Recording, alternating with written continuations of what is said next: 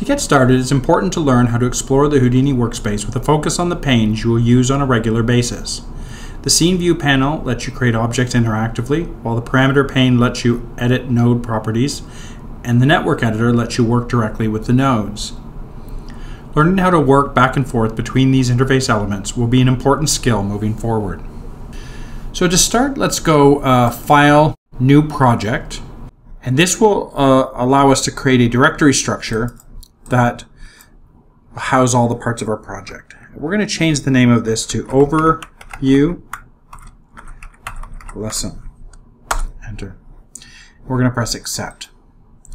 And once we have that, we're going to go File, Save As.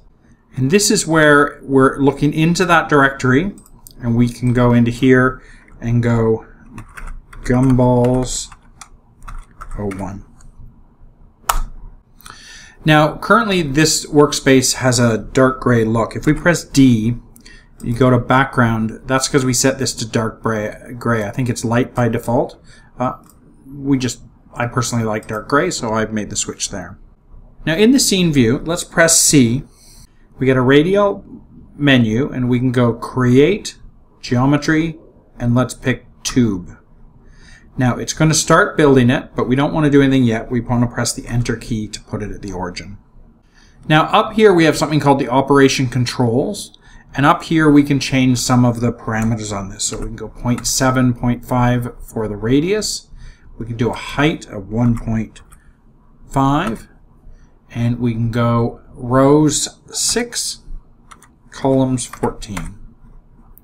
And there we go. We have our first shape that we built in Houdini.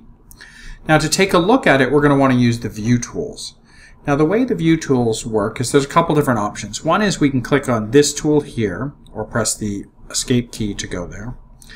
So once we have this, we can left click to tumble, track with the middle, and dolly in and out with the right.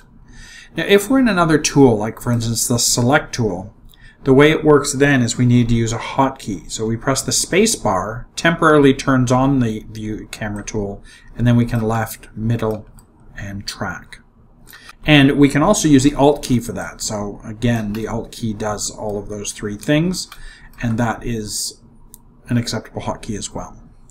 Now once we have this, if we want to go back to a home view, we can press spacebar H. We'll go back to a home view. If we have this construction grid active, which is bigger there, spacebar H will actually go out to the construction grid if we want to do that. But and then the selected object would be spacebar G. But we can turn that grid off and we'll be able to work from there. Okay, so now we're at what's called the object level. So we have our first object, this tube object. And what we want to do is look at it in 4 views. We're going to go spacebar B, and here we see 4 views. So we can use our view tools in the different views here. And if we want to, we can go into here and press V, Shading, Smooth Wire Shaded. Currently that only does the one view there. If we click up here and go Smooth Wired Shaded, we'll get all 4. And that just allows us to see the topology in case we want to work with it as we're making decisions. Now another option here is to go in and link the ortho view. Now we make view changes in one of these, the other orthographic views all follow suit, so that keeps a relationship between those 3. So let's press S to get the select tool, although I think we were already there. We're going to select this object, and we're going to press 4. 4 goes to a select mode here of primitive selection, and you'll notice we dive down to the geometry level. So there's a node here which was used to create the tube, and here are all the parameters. Some of those parameters are the ones that we played with in the operation controls up there. Now the nodes in this context are known as surface operators or SOPs, and they let you manipulate geometry. We're going to go into this view, and we're going to go Tab, and we're going to type Match, and we're going to select Match Size. So the Tab view is we use the radial menu to get a tool before. Another way to do it is through the Tab menu. So once you know the name of tools, you can just use this and type out the name, Match Size. Now it needs geometry, so we're going to double click on here and press Enter. And this puts this little widget on it. And we're going to justify Y to min. So the minimum of the geometry will be lined up with that. And we're going to do none for the other 2. just because they don't need to be aligned at the moment. Now, we're going to press the S key again. And this time what we're going to do is we're going to press 3 to change this to edge selection. We're going to double click there, and that will select the ring at the bottom of the cup. And we're going to look at another way to get access to tools. We're going to polygon shelf tool up here. We're going to go across here and polyfill. There we go. Now, the polyfill, it adds another, notice how everything we've done so far has a node, the tube, the match size, and the polyfill. And in this one here, we're going to change this to quadrilateral grid, which creates a cleaner look there. Corner offset, we're going to knock over 2. That lines that grid with the axes better. And we're going to set the tangent strength. You notice a little bit of a bulge coming out the bottom there, so we're going to set that to 0, and that will flatten that bottom. So that's good there. Now, let's zoom out a little bit here. Let's look at this here. Now, one of the things with the proceduralism of here is because of the match size, the way that it works, if we go to this tube, let's say we change that to 3. Notice how, okay, what happens is the match size now puts it above the ground, and then the polyfill still works the way that it does. So you have the ability to make changes anywhere in this stream and have it flow down. So if we go back to there and we say, no, let's change that back to 1.5. Again, that flows. And you notice when we select this tube here, we're seeing the tube in its original position with this wireframe instead of in the final look.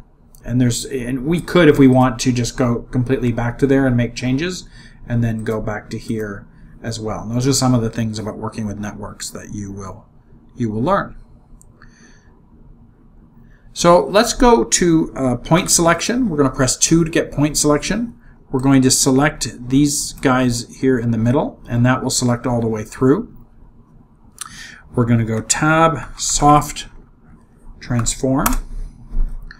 And if we go E to get scaling, we can begin to scale that out.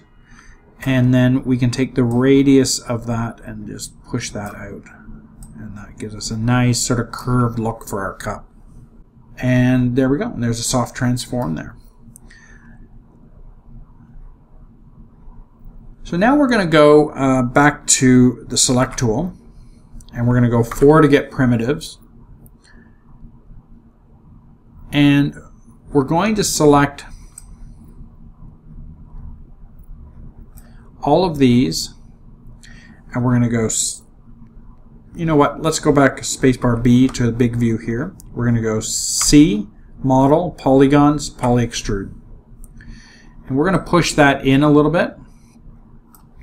And we can put that exactly 0.1. And then we're going to output the back. Now you'll notice that my surface, instead of being light gray, is now a darker gray here. A bit of a bluish gray. So the reason for that is that our normals are going the wrong way. So we can fix that. We can press N to select all of that, or we can double click on there to get all of that. We're going to go Tab, Reverse.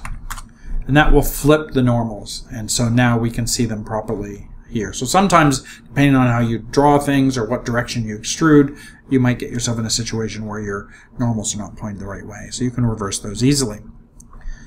So let's get the select tool and make sure nothing is selected. Now we want to go around and look at the negative Z direction. So that's coming out here. You can sort of see it with the widget down here. But you've got a nice set of faces right against there. And so we're going to take advantage of those. Now we're going to go C, Model, Polygons, Poly Bridge. It asks for a source, so we press Enter, and a destination. We're going to select that and press Enter. Now at first we're not seeing very much here. We need to change some things. The segments we're going to press to 10, send to 10. We're going to make sure this is curved, and you can sort of see that in there, but it's still not doing what we want. And we're going to do a pairing shift. I think 1 should do the trick. And there we go. So at least it's going in the right direction, but it's not exactly where we want it. So we're going to go down to the footing section. So these two things are called the footings.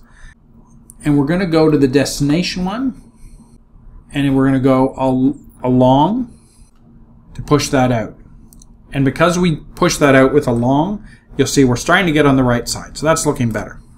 Now, if we want to, we can set the magnitude of this to 3. Let's see. This one to 2. Now, we need to just click. Okay, there's the handles. These handles actually allow us to pull out and sort of get what we want there. So if we want to put 3 in there, and then we can play with this one as well.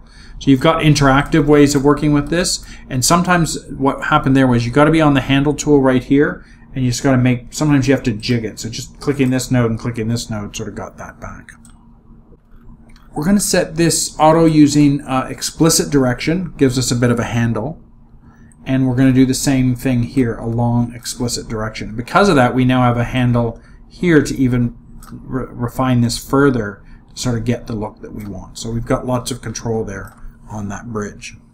So if we go to the bridge tab here and scroll down to thickness, we can change the thickness of the bridge to 0.66. So it's it's full size at the connection points, and then it goes down to 6.6. And then this thickness ramp actually allows us to go in and reduce that even further in the middle. So you've got this nice fading off of the shape as it goes down there. So that works quite nicely. So let's press S to go back to the select tool, double click this, and we're going to go tab subdivide. We're going to subdivide that geometry. Now in this case here, we have not, this is a subdivision where we actually have added geometry to it. So there's now more geometry than there was before. And that's the way that works. And we're going to double click on, press select again, double click on this, we're going to tab color. And we're going to change that to an orange color. And just to help us keep organized, we're going to take that little knob there at the end, and we're going to right click on there, and we're going to type null. And we're going to place that down, and then we're going to set the display flag. So you've got all these, when you get to a node, you've got different flags. So you can click directly there, or you can click out here, and that sets the display flag on there. In later lessons, you'll start using some of these other ones, but for now, the display one is one you're going to use a lot. And we're going to change this to say cup out. Now, in terms of the shading on here,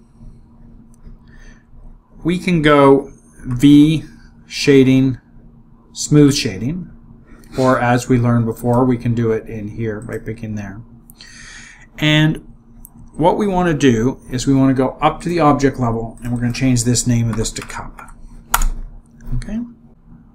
Now, if we want to subdivide this from just to see, we can press Shift plus, and you see how everything's much smoother now.